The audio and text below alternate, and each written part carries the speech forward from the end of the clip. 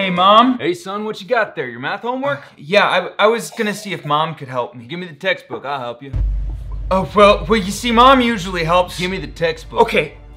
Okay, so, multiplication, first problem. What's 3 times 7? I haven't, 3 times 7, son. It's not rocket science.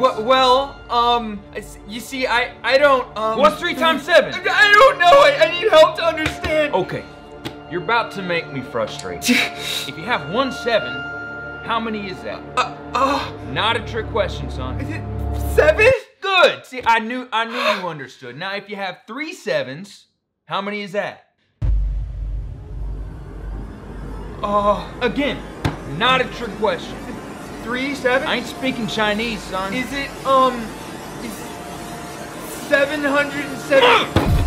I ain't mad.